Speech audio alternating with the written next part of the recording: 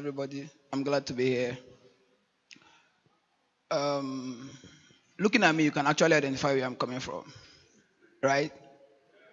Right? Not like my village, like my tribe, right? But I can't tell the same for everybody here.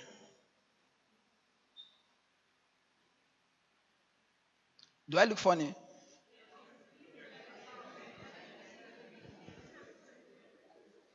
You see, over time, we've had, I've had issues personally where people can't identify who they are. The Igbos, we have a very rich culture, a very rich culture. The Hausas too have theirs, Edos have theirs. But I'm Igbo, so I have to talk about Igbo, right? So when I got an invite to this, I went online to actually look up what we have in the Igbo as a tradition. I found very little, very little. Most of us grow up from nursery schools to secondary schools without actually having an idea of what our tradition looks like. How many of us have ever been to a New Yam festival here? Raise your hand. Very little. How many of us know what our naming ceremonies in Igbo land look like? You see what colonization has done? You see, we used to have a very rich culture. Westernization came, we threw it all away and embraced theirs. You see, it's like we are trying to impress the whites by dressing like them. If I ask how many people have in their wardrobe a traditional outfit of their tribe, and I cross-check it around across how many Western outfits you have, you find out is alarming, right? Right? So I'm saying, let's blend it. Why can't our traditional outfits be corporate enough for our society? I mean, this is Igbo land. You have an Igbo man build a company, employ Igbos, and they can't dress traditionally to work. If it's in a white man's land, it's understandable. You are in their culture. But this is our culture. Some companies only leave it for Fridays. Fridays for traditional. You get. We only accept your traditionals on Fridays. In my own land. It's funny that in a secondary school or in a nursery school or primary school, a child cannot wear beads to school. How many of you wore beads to school? They will suspend you. But is it wrong? Will it make you to fail exam? So why not? So I'm saying, imagine your CEO calls for a board meeting and walks into the board meeting like this. What will be the first thing that will come to your mind? He has gone mad again.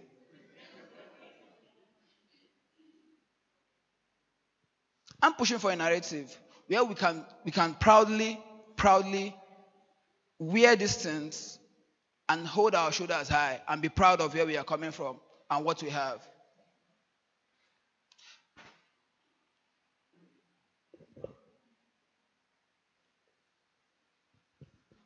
Some of you only wear your traditional outfits when you are going for weddings. In fact, some of us here, it's only on our wedding day actually that we got to wear a traditional outfit. True or false? And after that, we are done with it. And it's bad. So I'm going to show you some images I created for this. If you call for an interview in a bank, and this young man walks in like this,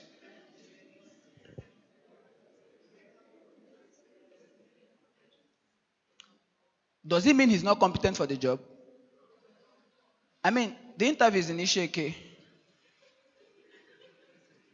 his homeland.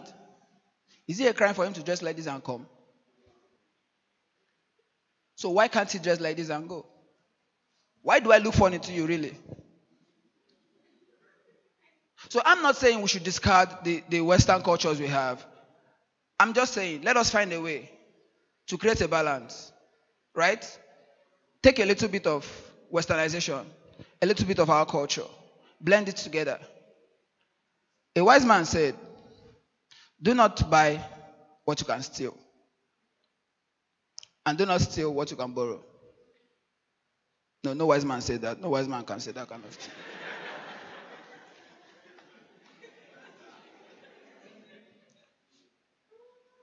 Imagine this was you attending your lectures. Smart, beautiful. You see, we need to put our creative industry we need to stretch it. There are a lot of designers I worked with for these things to work. And it's amazing how these guys think. We can have this in massive production and sell it out as our culture. And the whites will be willing to embrace it as theirs as well. That's what I'm saying.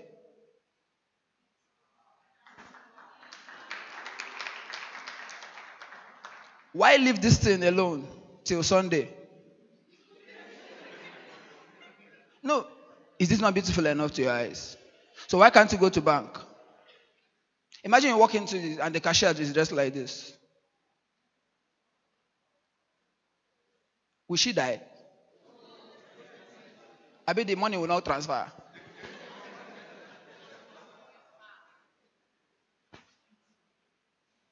Very regular. At least this is like the most popular one we have. You're even dressed like that. From head ties, headbands, purses, sandals, shoes. See, if you go to Aba, you see a whole market of this. You see a whole market of this. And what are we doing with it? Nothing. You just tie it as some of you even use it as bed sheets to sleep.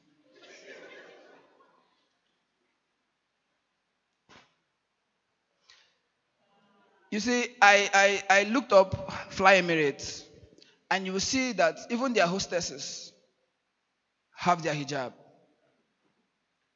So why shouldn't we have our traditional stuff on?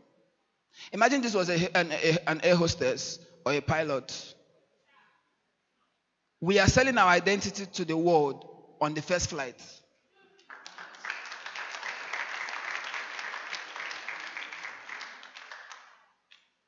Or you walk into an eatery and this kind of person comes to serve you. Just like this. No shame about where she's coming from. I don't know about you, but this is sexy. This could be your pastor. He will not lose his anointing. And this could be your president.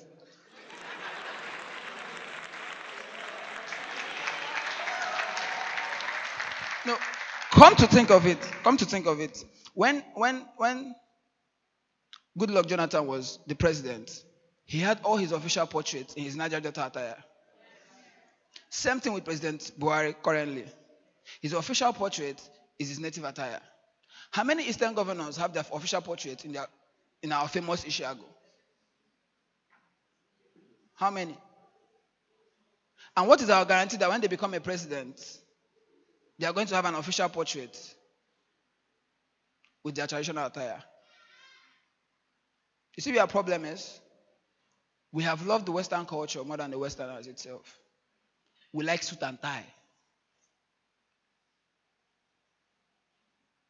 So this could be your president. Now, nursery and primary schools, we can modify even if it's sportswears.